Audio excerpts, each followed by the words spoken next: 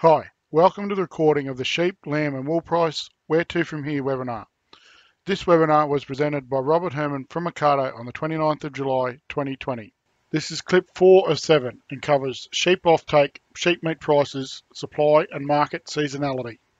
There's one other chart that I wanted to put up, and I may have spoken about this before, but it's something that's quite important. We look at sheep offtake, and sheep offtake on this chart here, the orange line is the sheep flock. You can see it's declining from 1990, from about 170 million down to the low 60 millions now.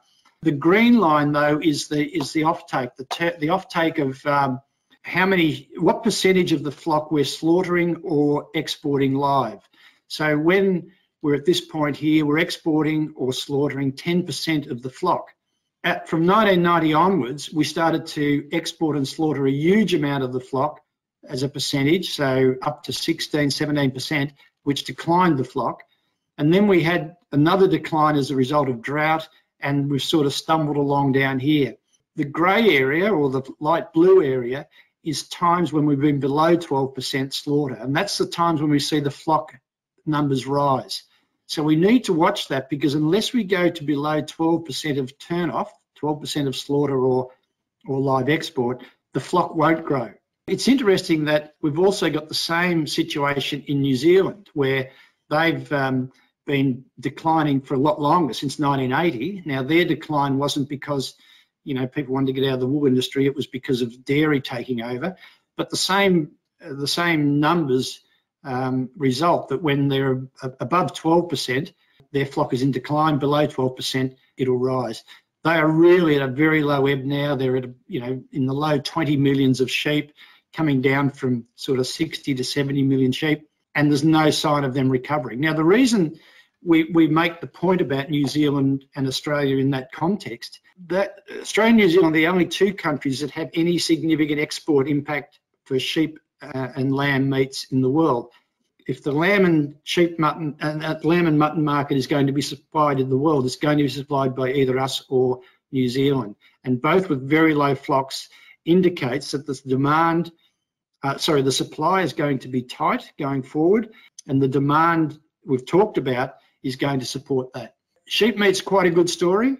The interesting part of this chart here, I think, is that we're seeing each year, we see higher highs and higher lows for lamb. So it's like that sawtooth going up the stairs. We've seen this progression of higher prices each year, and even when the market stumbles or comes under pressure in the spring from supply, the next year is a higher low than the previous year. So that's a really good story. And mutton's the same. Mutton's has followed along. Just keep in mind that at the same time, over that period of time, China has come from, since 2011, when they were almost, just a little bit player of about a million tons of sheep meat, their growth in demand or in exports has come at a time when the prices have been going up. With wool, when China started buying a lot of Australian wool, was when the market was on its knees, and we took a long time to convince them that they should be, paying more. But with sheep meat, they've come in at a time of strong prices. The other thing about supply is we think that the new season lamb supply is likely to be slightly higher than last year. The scanning rates are better in New South Wales. The winter conditions have been more benign, so we expect that more lambs have survived. The other factor is that we're noticing, there's no measurement on this, but we're noticing that the lambs are much more advanced. The new season lambs are much more advanced than normal. And it would make sense. The ewes have had a lot of feed.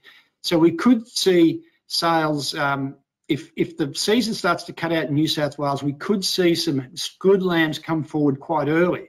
On the other hand, if the season doesn't cut out and it continues along, where those big licks of lambs come into Dubbo and Wagga early in the year and then further on down to Bendigo, those lambs could be delayed as producers put on more weight. So we think that's a supporting factor for the market, because if the market does come under pressure as a result of the supply coming on, then producers, where they're able to keep their lambs on, will be incentivised to take them on to heavier weights, so they'll take the price risk off. Just finishing on lambs, the seasonality of lambs. You know, the market goes up through the winter, comes down in the spring. Now, the spring lamb downturn came early this year, and it came early because of COVID. Now, we don't think that's a significant thing. We think that, you know, there's a lot of things conspiring to pull that down. You had very low supply, so exporters weren't, they were already cutting back their shifts in the plants. You've now had plants close in Victoria because of COVID problems. But I think, you know, by and large, it's a pretty normal pattern. The one proviso is that what we can handle those abattoir shutdowns now because there's just no volume around anyway. But if this pattern continues and there's a problem with meatworks going in the spring when we've got peak lamb coming on, then that could be a real problem. Thank you for watching this short clip. For more information, please visit www.leadingsheep.com.au.